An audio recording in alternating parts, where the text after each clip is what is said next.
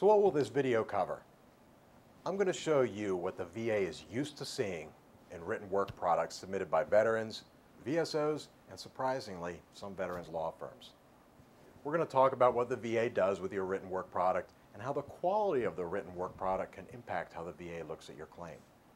I'm going to share with you my 5-step method for persuasive writing. I call it get to the point.